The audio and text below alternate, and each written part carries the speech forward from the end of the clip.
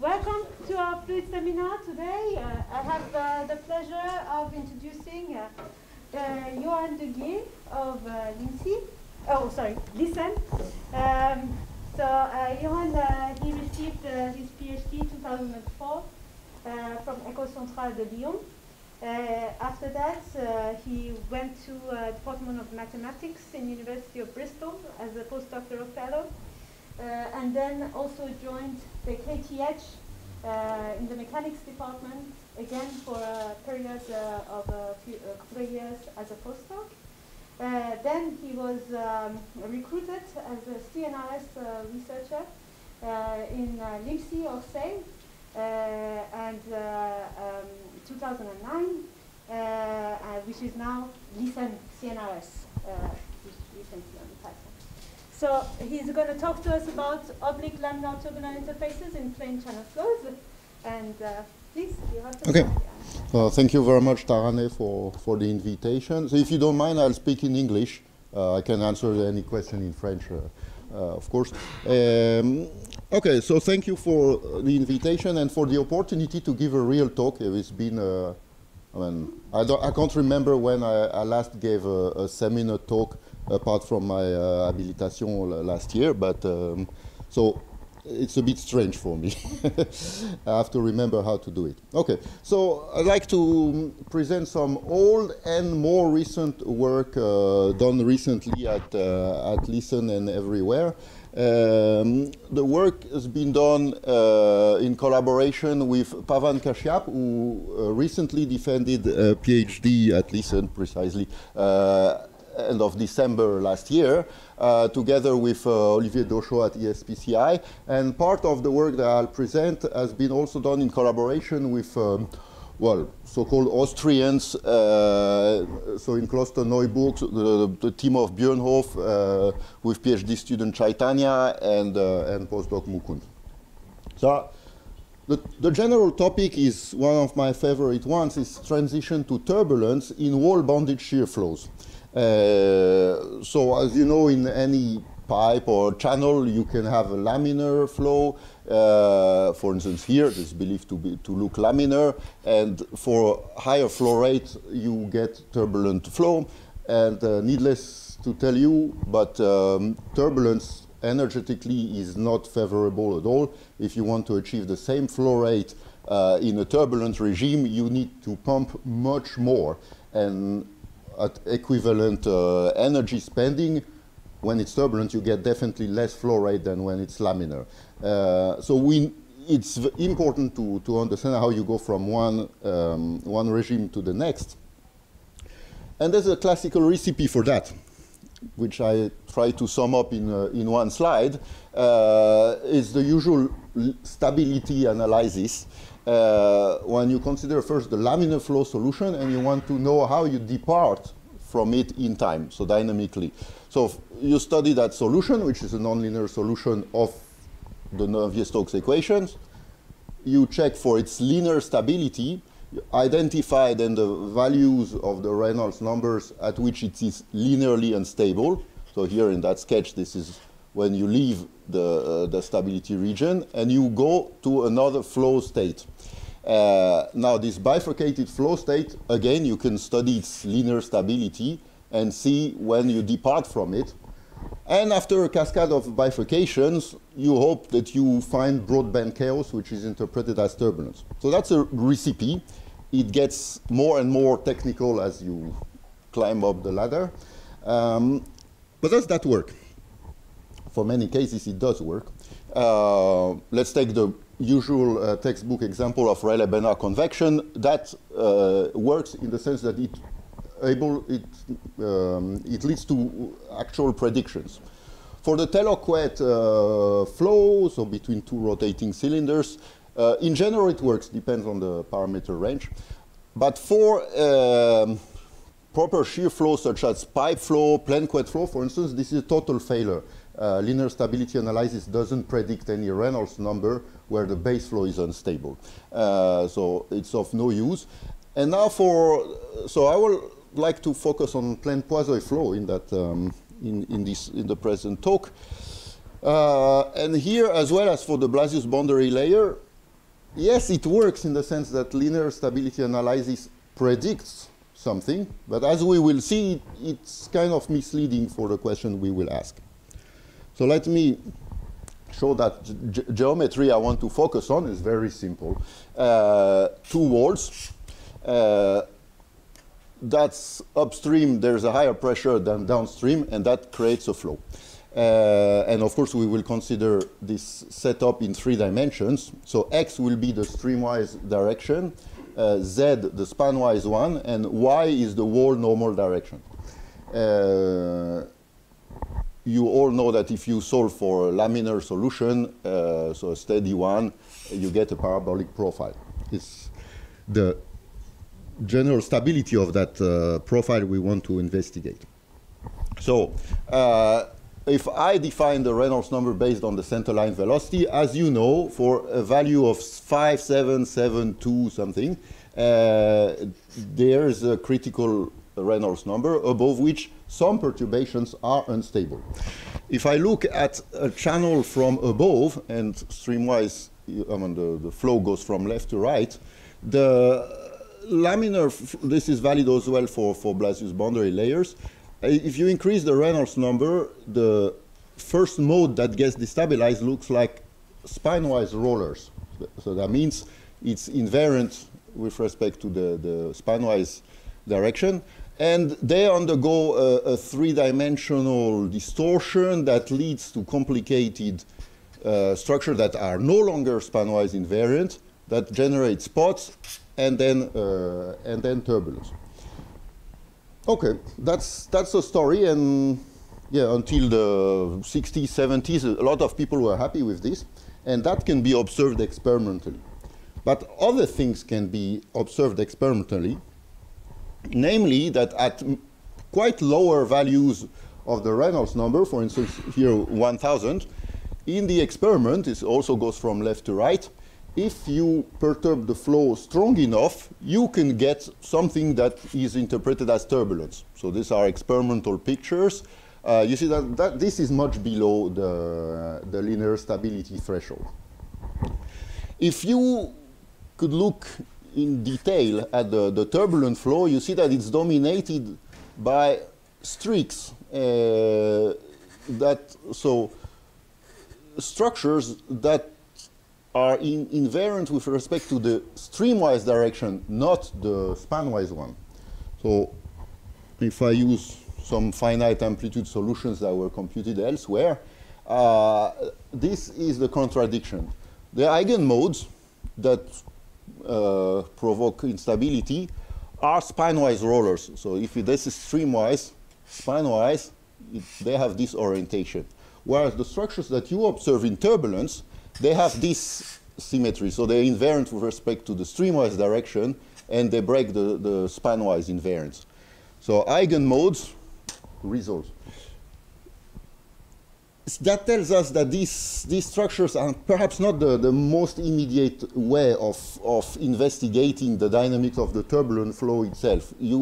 What I mean is that you don't need to understand how these structures grow to understand why this kind of structures sustains itself. That's the main idea I want to show here.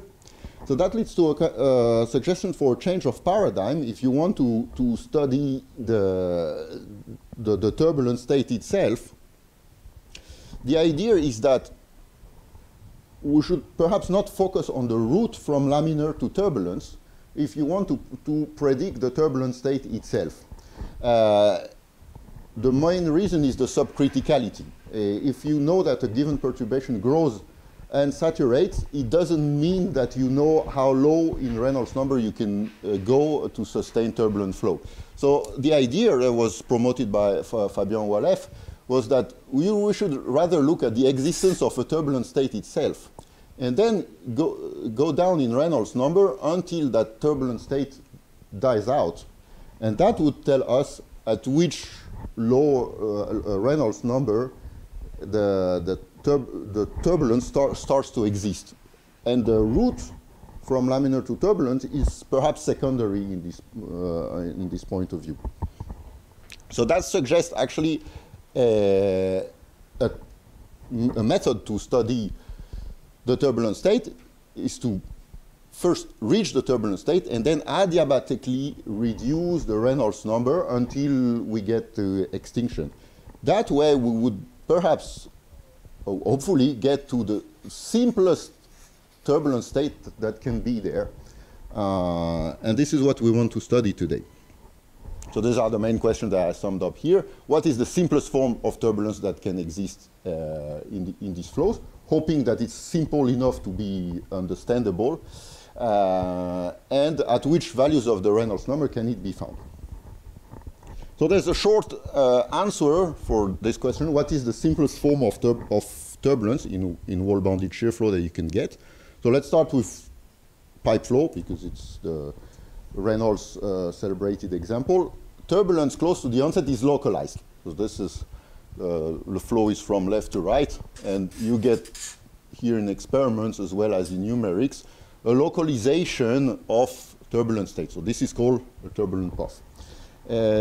If you focus on specially extended flows, so with the two-dimensional extent rather than the one-dimensional extent of a pipe, you also get localization of turbulence depending on the regime, so it can be tricky to go into the details. So this is the Taylor-Quet flow in the counter-rotating regime. This is plane-Quet flow, so it's experimental pictures. I hope you can see something. So you see that there's an alternation here of laminar and turbulent flows, a structured one. So you see some kind of patterning with apparent wavelength. Here this is a torsional, so a Quet flow, so it's a rotor-stator essentially, and the black zones are laminar, and as here. And black is laminar and grayish is turbulent. These are other structures that we found in simulations of an annular Quet flow, so yet another geometry. Okay. So I need to introduce parameters a bit more accurately. So I will play with two different length scales. So say one is the length scale that people from instability use, the other is the one that people from turbulence use. So one obvious length scale, if you're in a channel geometry, is the gap between the plates. So here H is the half gap. So we call that outer units because it defines the geometry. Another one is related to, so there's another length scale that actually ignores the geometry. It's one that you can construct by noting that if you impose a pressure gradient, you impose the shear at the wall in average. And from the shear at the wall, just by dimensional analysis, you can define a friction velocity.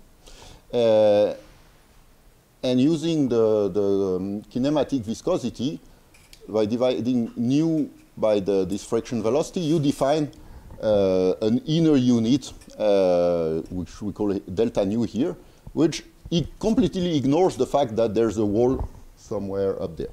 So two different length scales in that problem. And now, by dividing one by the other, you define a so-called friction Reynolds number that actually measures the ratio between the largest scales of the flow in the wall normal direction and the smallest ones. So delta nu plays the role of Kolmogorov length, if you want, in non-isotropic way. And so that's friction Reynolds number is the one that turbulent people like to use. Whereas in the literature, you will often see that people use another definition of the Reynolds number based on the same length scale and kinematic viscosity, but another velocity scale that experimentalists can control. In the laminar regime, you can convert one into the other. Okay.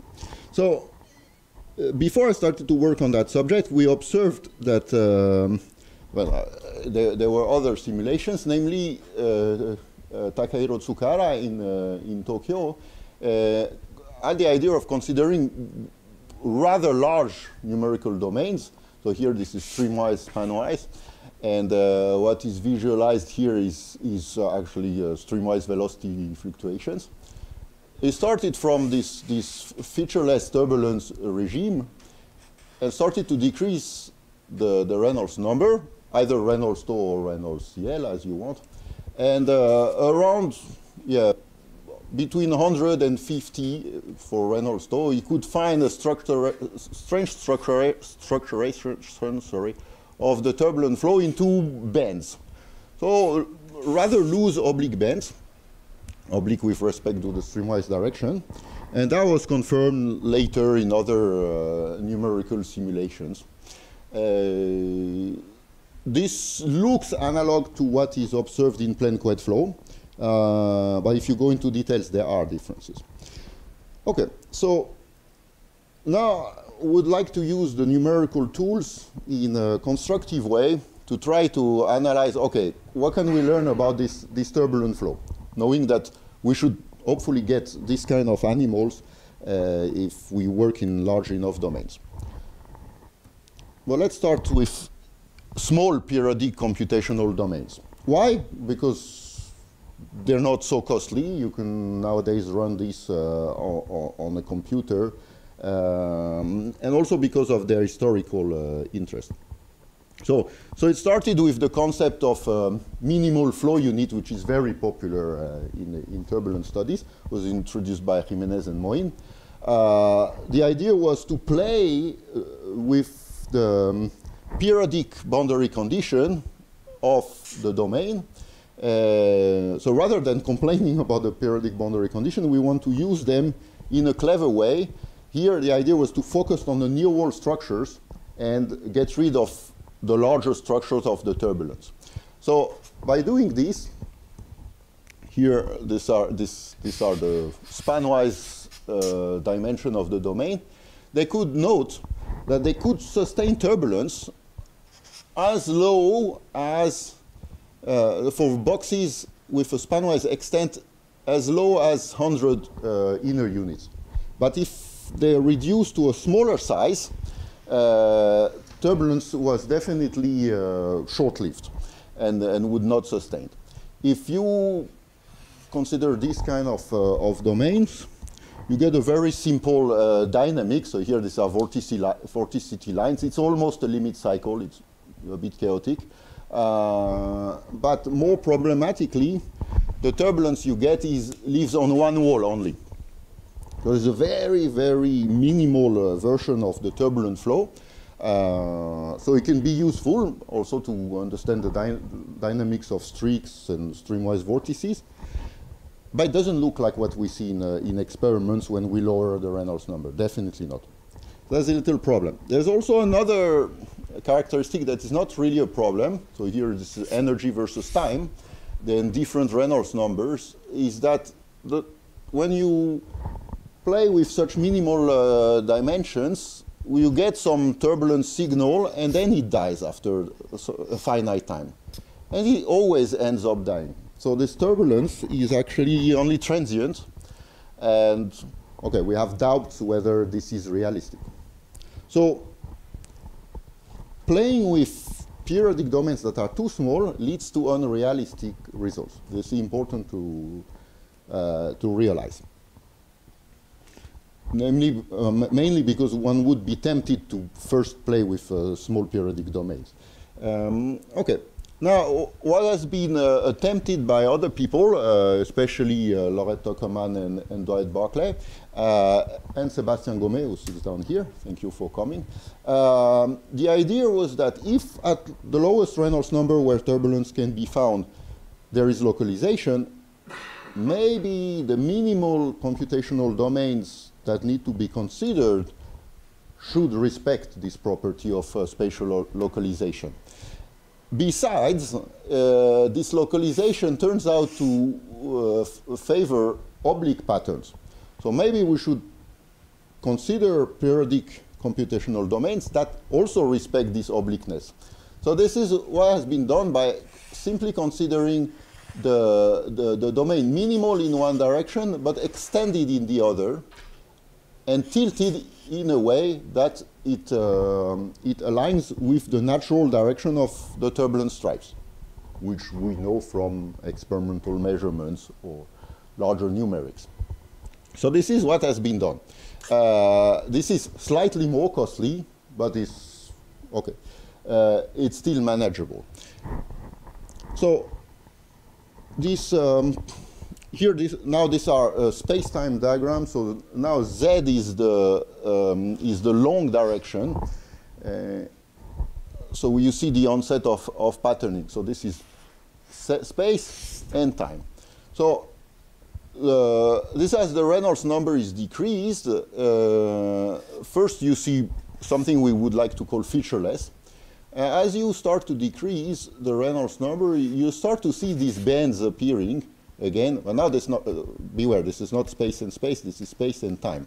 So you only see here the propagation of localized periodic pattern. Okay? With a speed of propagation that varies as you change the Reynolds number. This is plotted in a moving frame. And below some Reynolds number, you start to observe that turbulence is also transient, as was found in the smaller boxes too. So maybe that property still contains something physical. Okay? And below some Reynolds number, it becomes really short-lived. So the statistics of the time it takes for relaminarization has been investigated here by Sébastien in the depending on the Reynolds number. So interestingly, these times for relaminarization are distributed in an exponential way, which means it's a memory-less decay, which means that these turbulent stripes can die more or less at any time. Okay. Now, it can die, but because there's enough space, it can also grow and proliferate. So from one localized object, you get two.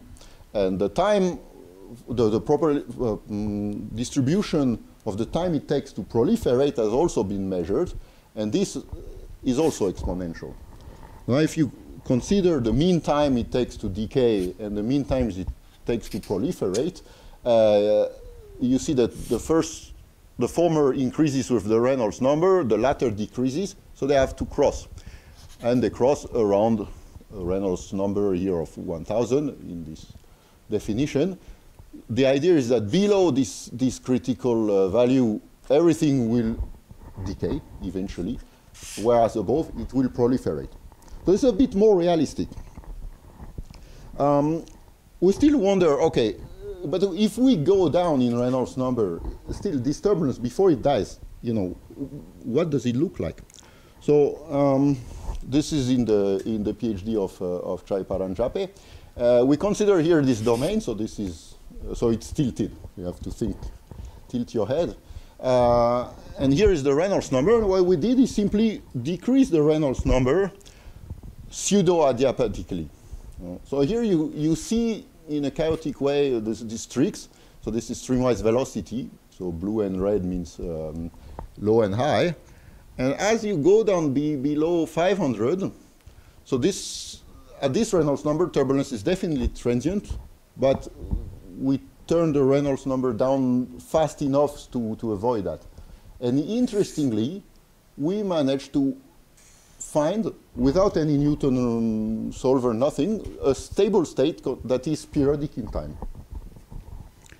So, and it consists of streaks. So it's a simple array of streaks with some periodicity. So here is the perturbation energy. As we decrease, here is a transient chaos, but we tunnel through it, and we manage to stabilize invariant solutions in the shape of a periodic orbit. So that's the simplest manifestation of the turbulence we could see.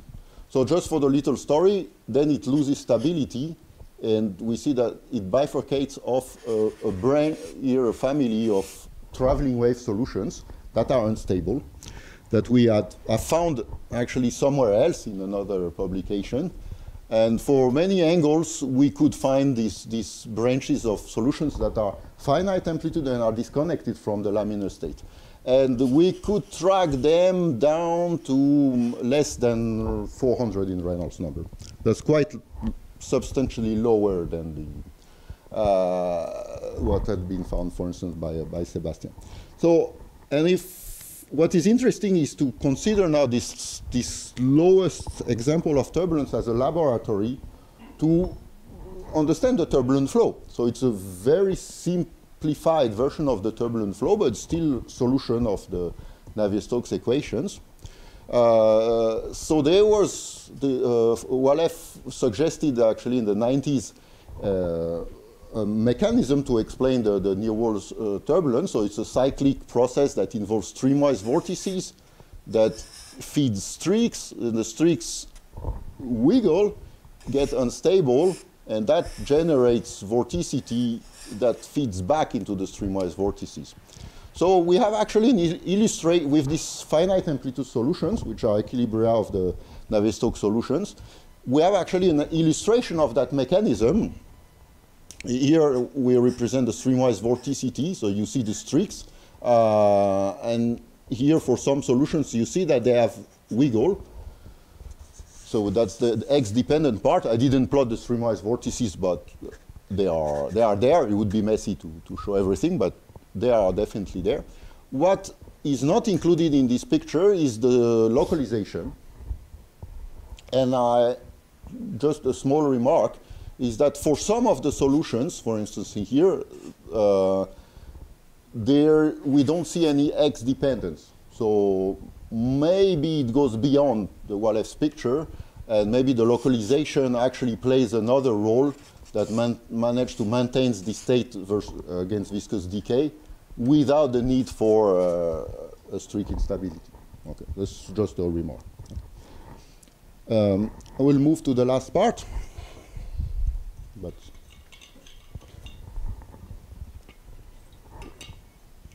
okay, and finally, I do the real thing, which means I move to the larger spatial domains. So this we did only recently. The credible experiments are also, strangely enough, quite recent for this low Reynolds number regime. So it's only a few years ago with the colleagues in Austria that we managed to actually see those turbulent stripes. But you need a very long channel to be able to observe them, and it's very difficult to have a thin channel of, here it's 5 or 6 meters long, and keeping the parallelism all along that distance is definitely difficult. So as you can see, turbulent stripes have been observed in experiments, and it was found by them that above some Reynolds number, they have a tendency to grow, whereas below they have a tendency to retract. This could not be studied in the periodic domains that I previously showed. Interestingly, the critical point was pretty well evaluated before. Observation here, puzzling one, is that the time it takes for relaminarization is in red here, compared to all the other flows like pipe flow, etc. Here the distributions are not exponential, so the decay is not memoryless. So it's all dependent on the experimental conditions. Now I move to the direct numerical simulations that we did very recently. So it's the work of Pavan Kashyap. So to play with large enough domains, we have to reach a streamwise extent of 500 and spinwise of extent of 250. So we use the channel flow code that is spectral and fully parallel, fully MPI now.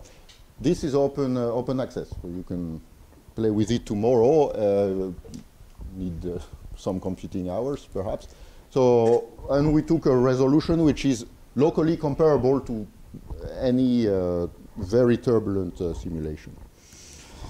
So here in these movies, this is X and Z. I will display the streamwise velocity. And so this is at Reynolds 100. and you see nothing in particular. At 90, if you have a trained eye, you might see some patterning here, but do not watch for too long. Okay, please. If you go down, keep on going down in Reynolds number, always taking the last state of the last simulation as an initial condition for the new one, you see that now clearly you can call this laminar turbulent pattern. The green parts are laminar with very few fluctuations, and this is wildly turbulent locally. If you go down to 55, turbulence becomes sparser and sparser. So the size of the turbulent patches does not change a lot, but it's the laminar patches that grow larger. It stays the same all the way, but below 50, something else happened that we don't fully understand at the moment, is that the pattern doesn't stay steady anymore. Sorry, it was in a moving frame. But now, in any frame you might choose, you see differential velocity between the stripes. So they have a head now, and they start to travel and get collisions. So if you wanted to consider the previous regimes as a solid, now this is a gas. And below 39 we get this, and we didn't go below because we noted that every time we need a larger domain, at some point it becomes really too costly.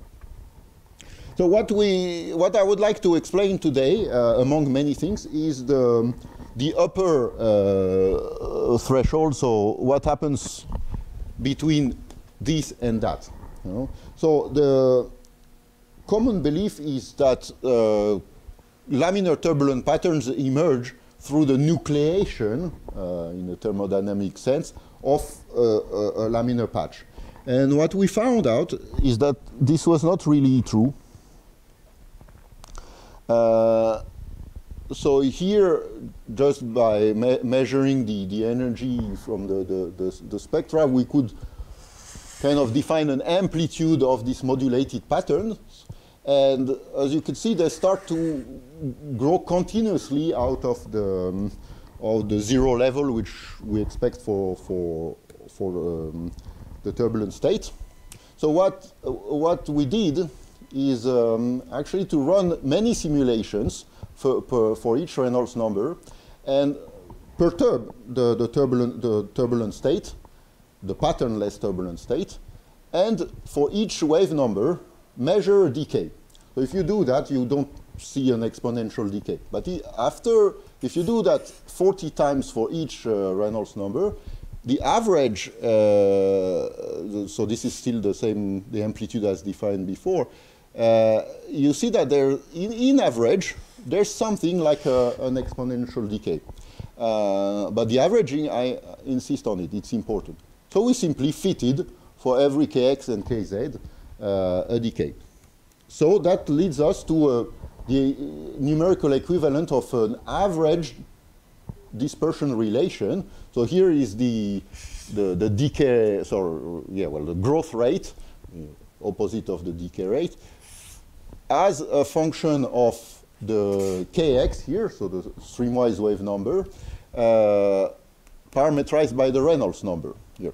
As you could see, for high Reynolds number, all the sigmas, sorry, are negative, and when you pass below 95, suddenly you start to see positive decay. So as a regular instability, but for the turbulent flow, so we need the averaging here. And that gives us a streamwise, sorry, that's the case, it's not streamwise, it's absolute critical wavelength of 36H, so still large scale.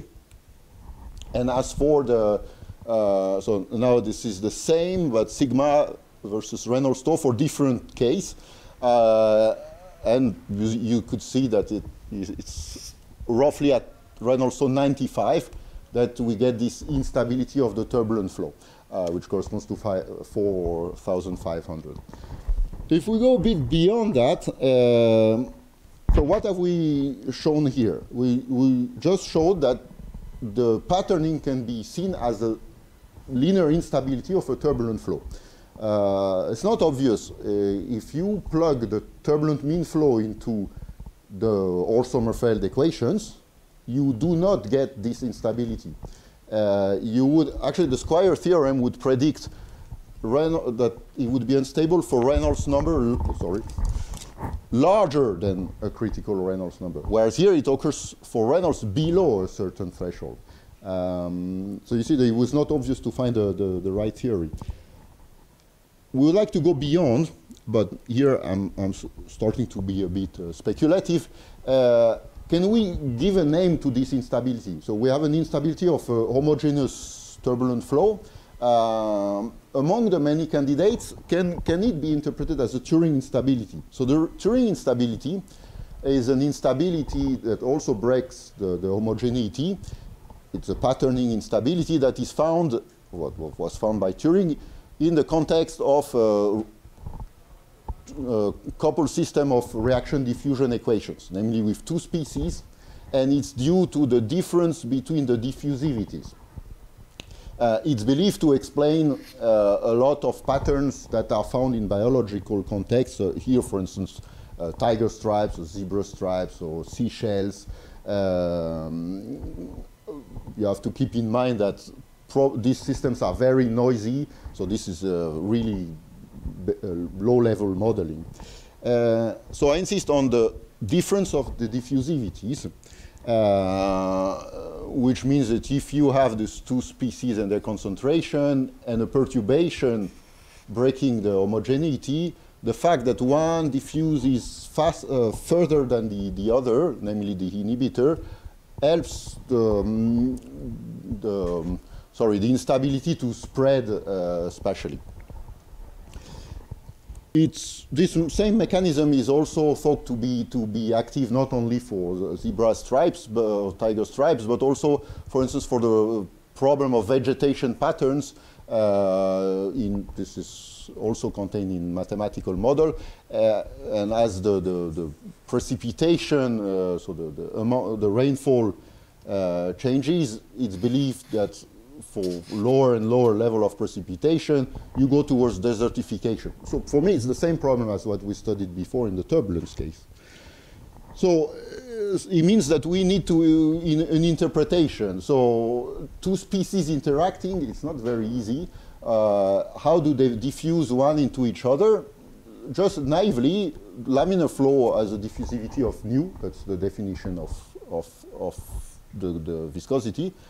The turbulent flow has another diffusivity, so in principle should diffuse more. But if you write these diffusivities as the product of a velocity scale u tau, precisely, and a length scale, the nice thing is that the condition for Turing instability, namely that the ratio of diffusivity goes that way, implies, well, simply this, which is equivalent to Reynolds tau lower than a given threshold. And so we're quite happy about this because, again, as I said, if you consider the Orr-Sommerfeld approach, you wouldn't get this threshold. And this is consistent with the current observation. So perhaps it should, the Turing instability is a nice explanation. I have 2-3 minutes more, okay? So I'd like to compare this to a rule of thumb that is not so well known. It's one that has been frequently used by Alfredson and Matsubara, so for turbulent people, if you want, to say, okay, can we say something simple about when turbulence exists between two walls? The two walls are separated by a size of 2h in the wall normal direction. And you want to fit structures which have a width of, if you can see in green, 100 inner units. Assuming that those structures are roughly circular, you need to have 100 inner units fitting 2h. So for this 2h has to be larger than 200 inner units, which means that the ratio h by delta nu, which is exactly Reynolds tau, has to be larger than 50. That's a rule of thumb, you see, it's very simple. And we got here two thresholds for turbulence, one at 95, the other at 49. So this is a pretty good rule of thumb, after all. It's a pity it's not more used. So that's one thing. And the other one is even simpler. It turns out almost nobody had noticed it. If you divide Reynolds by the usual bulk defined Reynolds number, you square it, you get the friction factor CF, which you find in any textbook for a Moody diagram. It measures the efficiency of the turbulent flow, if you want. Now, that's the laminar branch. That's the turbulent one. And the patterns are found exactly here. And this is very close to 0.01. So that leads us to a number, a non-dimensional number, CF equal 1%, characteristic of the laminar turbulent patterns. If you compare, believe me, all the other shear flows that we know that develop large-scale patterns, they all have CF equal 0.001. So it seems like this is a magic number that people have been ignoring for a century that defines actually the range of existence of those laminar turbulent bands or puffs, also in pipe flow. My question is for you, why? So it's an observation, but you know, it lacks a theory now. Okay, so now time for conclusions. So one of the conclusions is simply that, okay, thanks to the numerics, we have a bifurcation diagram for channel flow. So it's turbulence, transitional bands here. Okay. So more evidence of it, but you see it's only recent evidence for this. And that the existence of these turbulent laminar patterns actually comes from a special modulation of the turbulent flow, not from some kind of nucleation phenomenon. So the instability framework is relevant at the condition that you consider that it's the instability of the turbulent flow, and you need averaging for it to be solid. Now about the outlook, so we could obviously go beyond that. We did more, but I wanted to stick within the load time. So there's a second transition at lower Reynolds number from static bands to moving ones, and it's still a bit mysterious. In Pavan's thesis, there are some new elements we can discuss if you want. There's another part that I didn't talk at all about, is what about the full extinction of the turbulent state? When does that occur and in which conditions? So there are many recent, or not so recent, suggestions that it follows the process of directed percolation. It's not completely accepted, especially for the case of plane channel flow. It's probably not universal. Okay, and then, okay, can we understand more about the simple rules of thumb that I showed at the end? And with this, I'd like to thank you. And I welcome any questions.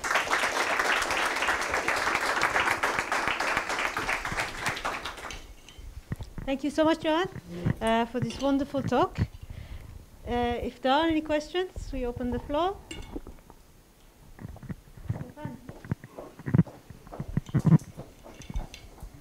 I know I arrived very late, but just in case you didn't talk about this earlier in the talk, can you say a few more words about directed percolation?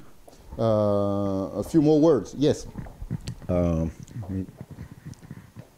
So here is the bifurcation diagram that, you know, we fill it up every time we find something in the simulations. So the question is about here, you know, when you go, so if you track down the turbulent state all the way to extinction, how does it scale here? How does the turbulent fraction scale near the onset? And it's very difficult. It's very difficult to investigate because you need huge spatial scales and huge time scales. So there were many errors in the past. So the directed percolation was suggested in a rather loose way by Pomo in '86 as, okay, something that should be found. 40 years ago or later, there is evidence that in a plane-coed flow, the turbulence fraction obeys a direct percolation scaling close to the onset. In pipe flow, it's not yet clear, but probably. And in plane Poiseuille flow, sorry, I didn't bring the data, it looks like it's following something else. But again, the numerics doesn't allow to check this, and same for the experiments. Do you want me to explain what directed percolation is, or it's more difficult?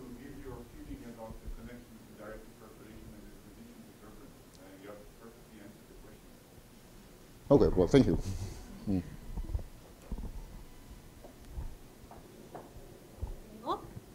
I had one question, Yohann. Yes? When you were looking at the structures, especially when you're getting closer to the limit cycle, type of the periodic cycle, I was wondering if, I think you hinted at it, if there is any connection with the resolvent analysis that they do with the structures that they get with the resolvent analysis that they do at Caltech, when they look at the instability of the mean base flow for the turbulence. So, you mean when I was going down in Reynolds number? Yeah, when you are looking at the minimum units and you see the structure. Yeah, exactly that. This one? And later, 2 more slides, I think. One more? Ah, yeah, sorry. This one, these structures that you see. Is there any connection with the ones that they see with the resolvent? So, as far as I know, the work done at Caltech, it's at higher Reynolds number, and there is no localization. So no, I don't manage to see a connection, but I hope I have in mind the right papers. So, no, there's such higher Reynolds number. Here, my focus is really on the fact that you can stabilize an array of streaks, but this is any channel flow simulation, you will get streaks and streamwise vortices. It's not so hard. Here is the localization and the fact that there's a simple dynamics in time. This is what I focus on. So I didn't see that in Caltech's work. No, I was just wondering if there is any connection, especially for modeling. If the structures are the same, then you can, even in the small units and then in the large turbulence with large Reynolds number, then maybe you can use these structures for wall modeling purposes. I don't know. I know that so there is corresponding non-localized structure associated with it. And what I know from the work of Sharma, for instance, is that by going to studying the resolvent operator, they could reconstruct such structures. I didn't fully understand why, I have to admit, but they could see a link between these nonlinear solutions and the resolvent operator. Right. But I don't know where to make the spatial localization appear in this formalism. Yeah.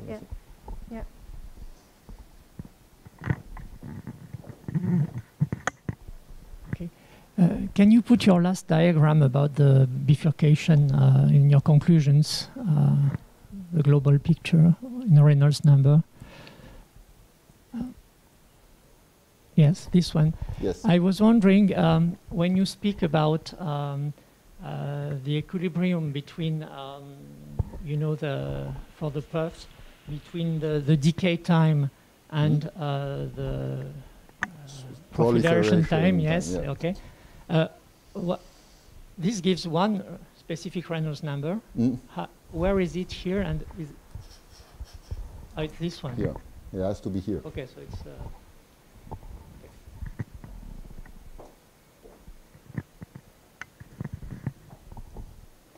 Any more questions? Well, thank you, Yohann. Merci.